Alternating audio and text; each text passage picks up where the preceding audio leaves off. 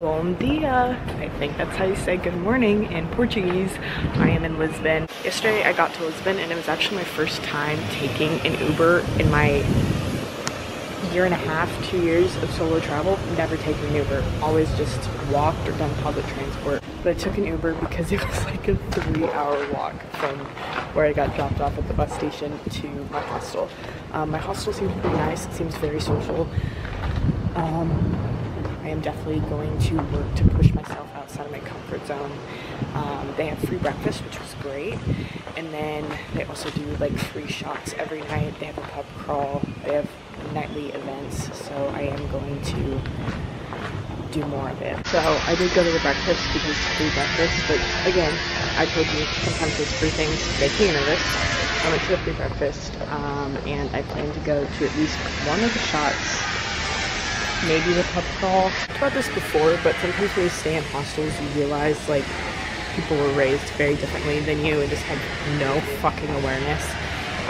And I'm saying this as like someone that's autistic, that I feel like sometimes I have no awareness. But this guy, it was like 11 o'clock at night, and he was watching TikToks on full volume in the room. And I just think that is so fucking rude. I think it's beyond crazy when people watch shit on their phone at full volume in public. I genuinely think it's fucking absurd. And especially when the lights are off, and then he like turned the lights on to get dressed, and I'm like, dude, use your phone flashlight, use your like the lamp thing that they actually provide in your bed. There are so many options you could do besides turning on the overhead light, and I'm like so anti-overhead light because I hate them. But like, I don't know, it's just fucking rude. Anyways, it's kind of cold. I'm glad I packed this or just like brought it out with me today because I wasn't going to. And maybe wish I would have worn something else, but I didn't. So this is what we're going with. I'm gonna walk to the Alfama neighborhood. I heard it's like one of the most popular neighborhoods to go check out. So that's what I'm doing today. And we'll see where the day takes me. I just randomly stumbled across this like little market, so I'm just gonna walk up and down it even though it's in the wrong direction.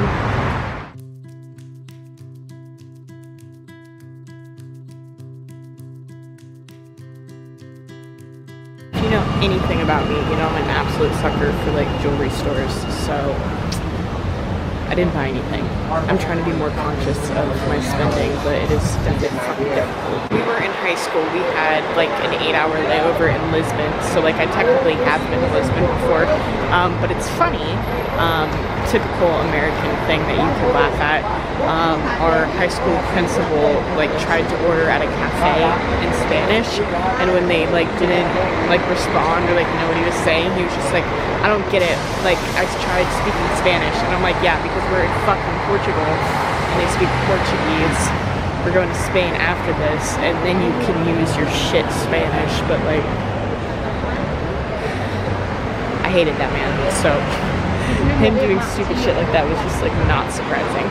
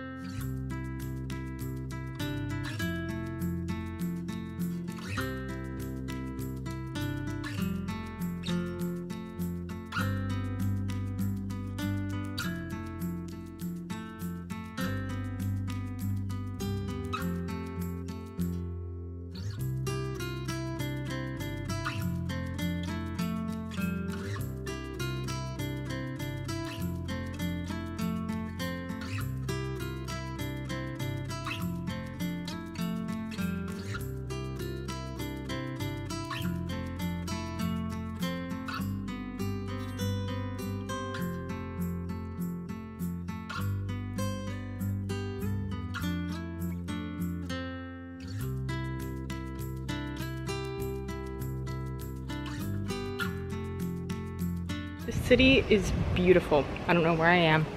I don't know what I'm doing, but every time I like turn the corner, I can take a picture of something, and I love taking photos. It's so fun. It's so beautiful here. I love just getting lost in the streets. It's incredible. I love it. It's beautiful.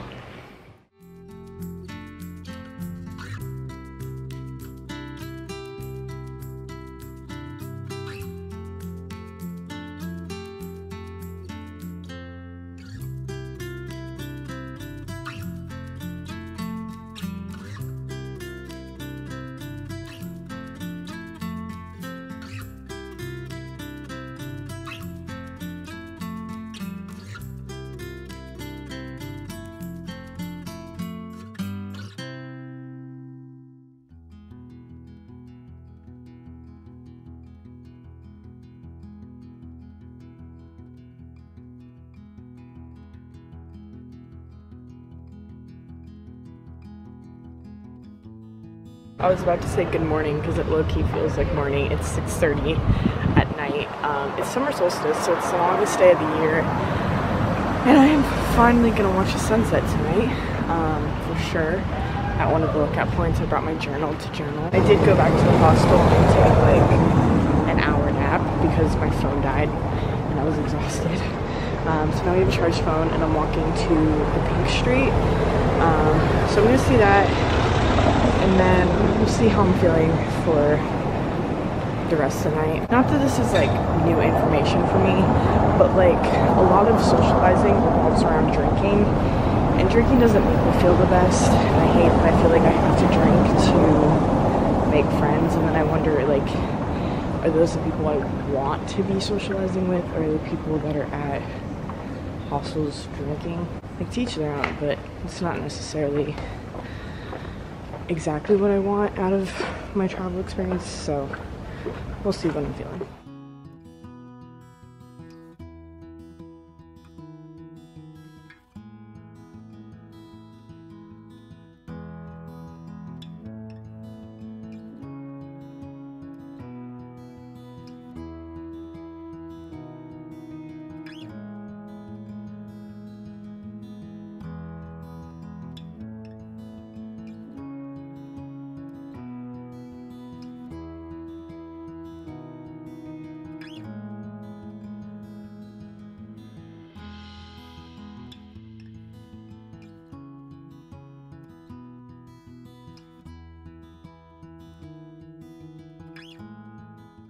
That was beautiful.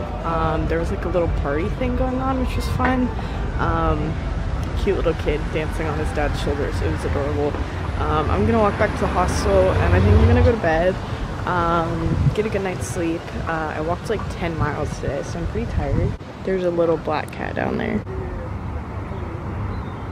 Part of me wants to stop doing these vlogs just because I feel like they're pointless and no one watches them and no one gives a fuck, and I'm just throwing myself a little pity party, but I also like them for like creative purposes and memory purposes and just documenting my life. And I feel like for me, when I solo travel, there is a bit of guilt because it looks a bit different than other people's solo travel experiences, but I'm so proud of myself, like just being here and staying in hostels. That's more than a lot of people could say, you know, like even if I'm struggling with like making friends, like I struggle with making friends anyways, so it's fine. But my goal, I think tomorrow, I'm meeting up with my friends, so I don't know how long we'll hang out, but depending on how long we hang out, I'm gonna go to a gay bar by myself.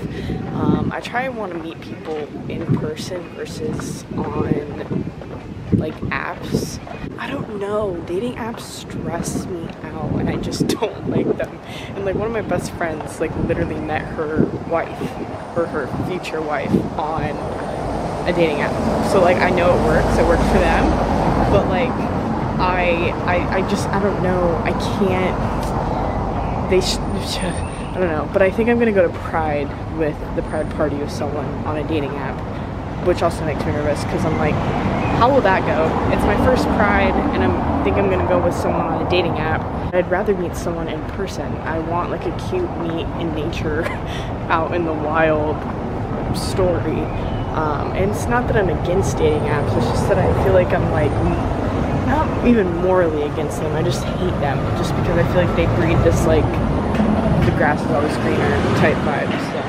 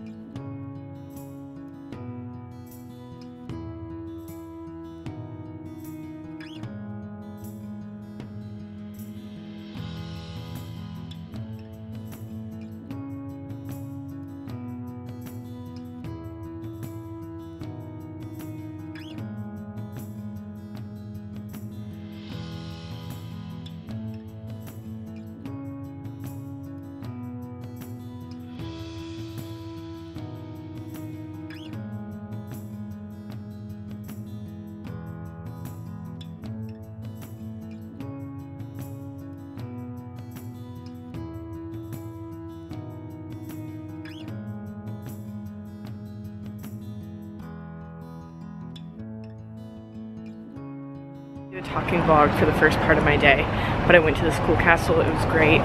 Now I am on my way to meet my friends at the ferry station. I am nervous to see them just because this is like the first socializing I've really done in a while, but I'm also very excited to see them. They're great people. I think I'm just most nervous about my lack of Spanish speaking, and I just feel bad that they have to speak their third language to me.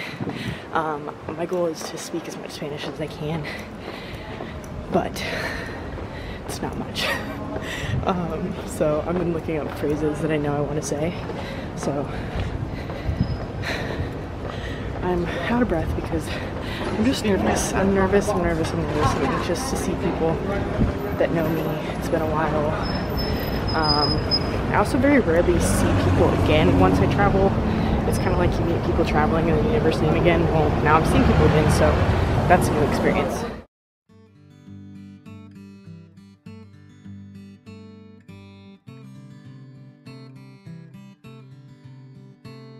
Good morning, friends. Today is my first Pride. I guess you could say it's Pride. I mean, technically it's not the parade, it's just the Pride party in Lisbon. But it's my first time being out and just like having this experience, so I'm like very excited. I'm very nervous to just be in a crowd of people, to be honest. I also am going on a hinge date, which makes me nervous. But I'm just trying to remind myself that like I'm just meant to be having fun. This doesn't need to be the love of my life. We're just gonna go have fun with some gay people. Can't complain. I'm wearing a very on nose t-shirt. I'm nervous just because I don't know what other people are gonna be wearing.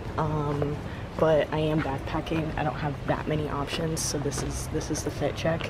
And I did buy this shirt recently. So, but I am excited. I'm nervous, but yeah, last night was so good with my friends. By the way, I feel like I feel like my cheeks were hurting from smiling so much, and it was fine. Like, they talked in English most of the time. I talked in a little bit of Spanish. They talked in Spanish a bit, and then I could understand them. But my problem is I just don't know how to respond in Spanish.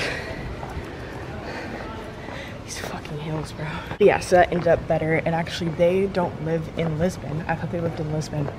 They live on an island off of Lisbon. So I think tomorrow I'm gonna take a ferry to that island and see where they live. They live like on a farm, and they have like baby pigs and rabbits and goats and chickens, and I don't know, I think that might be kind of fun. Obviously, with any place that you go, you can't see it all in a few days, but I feel like I have seen a bit of Lisbon. I've walked around a ton. Like, every day that I've been here, I've pretty much walked like 10 miles. So I think going to the island would just be cool, and I get to see them again, and that's exciting. So today will be the Pride, tomorrow will be the island, and then Monday I have a flight to Geneva, and then I have a bus, train, whatever, to Lucerne, and I'm going to be seeing another friend, reuniting with another friend in Lucerne, and I'm going to be staying at her house.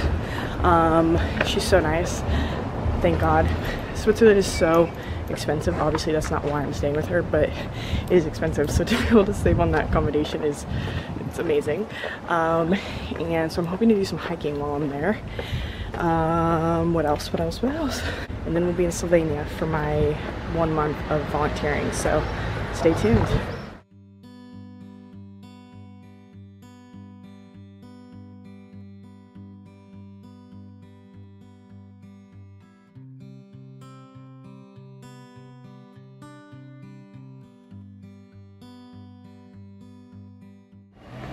Good morning, friends. I feel like I have a trillion and one things that I need to catch you up on. For starters, my Pride went differently than I thought it would. It was fun, it was fine, but the girl that I had a hinge date with brought another girl on our date. And maybe it was just a friend hangout and I read the situation wrong, but when you meet on Hinge, you just kind of assume it's not totally friend vibe, but it ended up being friend vibe. She's cool. And the other girl was also cool, but they did make out in front of me. So it was funny. And then they were like trying to play wing woman with other girls at Pride, and I was like having to go up to girls, and I am not cut out for that. And each time that I went up to a girl, straight, they were all straight. So of course that was my luck. But whatever. I'm going to Montijo today, taking a ferry, so I'm gonna go find some food, and I'm going over there, and then I have a very early flight tomorrow morning. Like, I think I need to leave here at like 5, so yeah, it'll be an early night for me, probably, hopefully.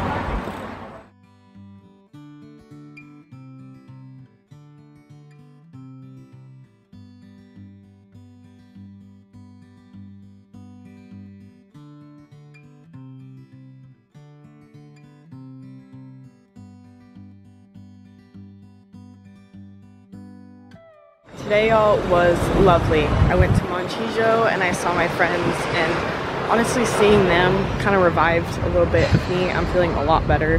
I was editing my Valencia vlog and then started my Cordoba vlog, and I realized like there's black cats down here and I want them so badly.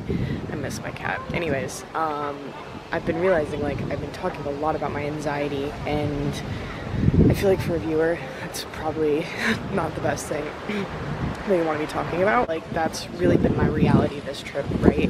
Like, when normally people talk about anxiety, it's kind of like, okay, push yourself out of your comfort zone, it gets better, exposure therapy type shit. But when you're on the spectrum, you have to, like, there's a fine line between anxiety and knowing, like, if I put myself in a situation, it's going to be a high masking situation, and is that going to lead to burnout? Is it going to lead to me shutting down? Is it going to be a meltdown? Like, there's a fine line between an anxiety that is in the way of your growth, but also, I don't know, it's like meeting those needs, but also pushing yourself, I don't know, whatever. But I feel a lot better right now. I had a great time in Lisbon. I put myself out there. I did go on a hinge date that ended up not being a date, and I went to Pride, so whatever, I wanted to do that, and I did. And I saw my friends, and that was great. And now I'm seeing another friend tomorrow, and I'll be in Switzerland for 5 days, which is incredible. I love Switzerland. It is definitely one of my favorite countries. It's very expensive. I am going to be utilizing her kitchen. Although, even though I spent 6 weeks in Switzerland last year, I didn't try fondue, so I need to do that. So hopefully we can find a place. I assume we can. And honestly, I'll just splurge, because how many times are you in Switzerland being able to actually try fondue? So moral of the story is, I feel like I just feel a lot better about the trip. I feel like I'm working through some of the anxieties. A lot of the anxieties come from me not feeling like confident, and I feel, I don't know, a lot of childhood things come up when I travel, and just like feeling like not, I don't know how to explain it, but I feel so weird having a camera out, but we have the Switzerland, and I'm going to get an Uber at like 5:30 in the morning probably, so I can get to the airport, because I am checking my bag, which I like never check my bag. So I'm heading back to the hostel to make sure it's all packed, because I am not the asshole that packs my bag at 5 a.m. Everything is cyclical. Life is cyclical, and emotions come and they go. And like, even though I deal with anxiety at a pretty much everyday basis, I mean literally an everyday basis at some degree, I am still doing things, and I'm still having fun, and I'm creating memories, and I'm doing the damn thing. So thank you so much for watching this Lisbon vlog. If you made it to the end, I love you, and I will see you in Switzerland, because it's fucking Switzerland. Let's go, baby.